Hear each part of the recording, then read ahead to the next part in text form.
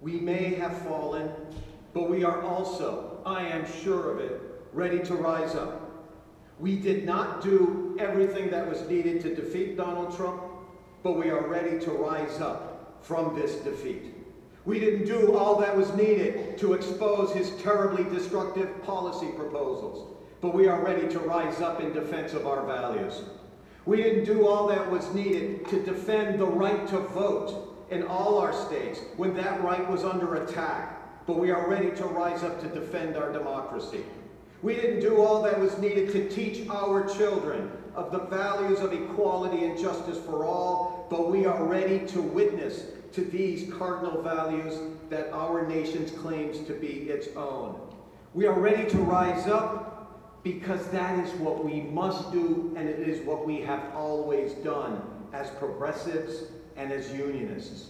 It is time, and we are ready, and so we shall rise up and reclaim our democracy and our nation from those who would destroy all that makes it good and just and right and hopeful and a place where love and compassion rule and not hate and fear. A Secretary of Education, or at least someone nominated to be Secretary of Education, let's hope that's as far as it goes, who knows nothing about education, certainly not higher education, and rejects the Jeffersonian precept that a democracy demands a public education system to bring forth an enlightened population. A Secretary of Labor who despises labor, the work that we do, and the need for just wages. A Secretary of Energy who, well, he doesn't really know what the department is or does. A Secretary of Health and Human Services who opposes science and the right to health care. A Director of the Environmental Protection Agency who wants to destroy the agency that he would lead. This is a total rejection of the role of government, and thus a rejection of the reality that government is the creation of the people to reflect the highest aspirations of self-rule. It is, sisters and brothers, a rejection of democracy in far too many ways. In far too many ways. It is fascism.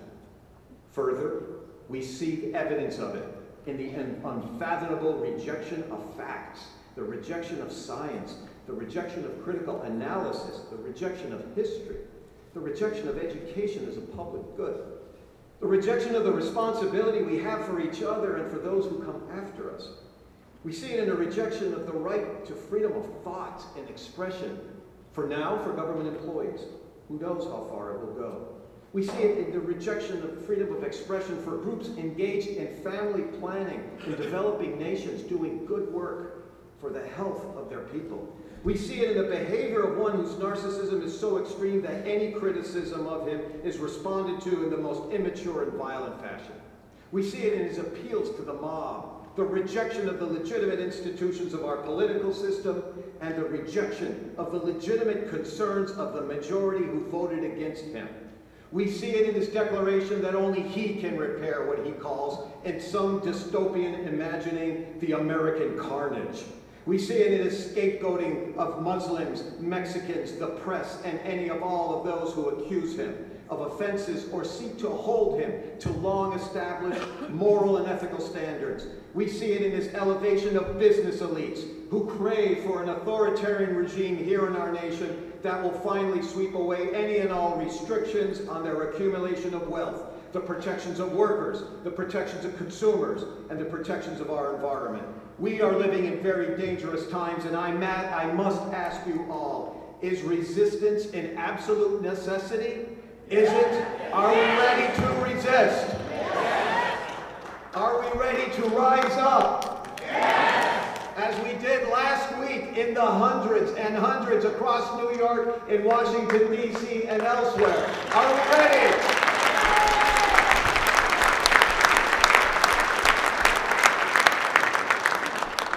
Excellent, because there is no doubt that we need to rise up and stand up and fight. It is a healthy response, but I see his victory in different ways. I see it as a clarion call that we must hear and must be summoned by to follow to the battlefield of justice, where we will fight for our nation's soul.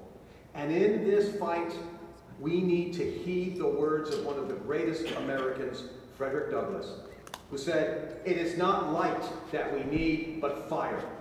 It is not the gentle shower, but thunder. We need the storm, the whirlwind, the earthquake." At stake is not just our union or public education as it is now, or our individual rights, or our civil rights, or our natural world. No, what is at stake is our future. All that we dream of and hope for.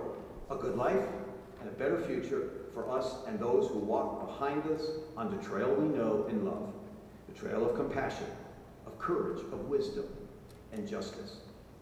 To win, and we must win, we have to resist from beginning to end, strategically and consistently. We must, through it all, remember that we are the majority, and we are not a silent majority.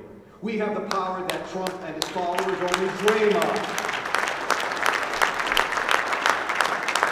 And we will win.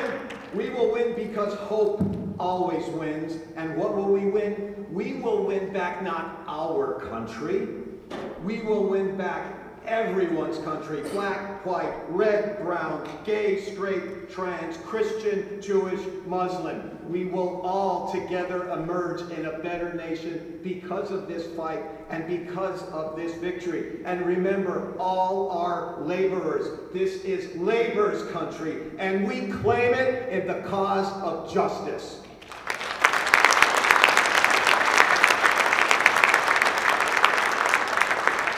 And the good news is, the battle has begun. We did not hesitate, we did not wait. The officers of UUP met right after the election, and we began to strategize. The first thing, starting in November, in the first meeting, was to discuss what was the first opportunity we could grasp. That first opportunity was the Women's March on Washington. And we were there as partners early on and as marchers the day of, as were people in Buffalo, in New York, in Syracuse, in Albany, in Plattsburgh, and all over the state. We rose up last weekend, didn't we? And we wore pink hats in College.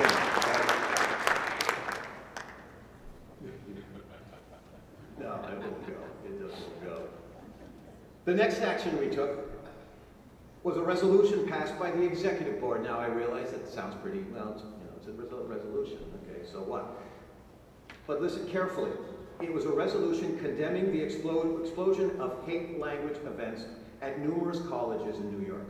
It led to discussions with the leadership of SUNY on how to fight back against this behavior. Those discussions continue, and I'm pleased that SUNY and campus presidents have responded strongly. We, as UUP, will rise up and call out the hate when we see it, anywhere and anytime.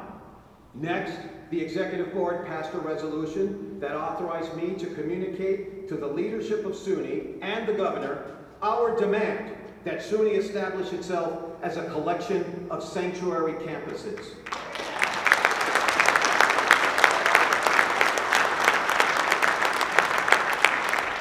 This has led to many discussions, ongoing discussions, about how we can, in practical ways, help defend our students, DACA students and colleagues, avoid the cruel hand of the government.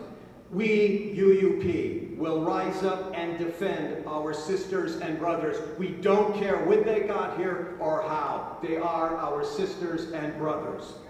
So I say to you, sisters and brothers, rise up today. Rise up tomorrow, rise up till the end of time in the name of hope, in the name of faith, in the name of justice, in the name of solidarity forever. Thank you very much.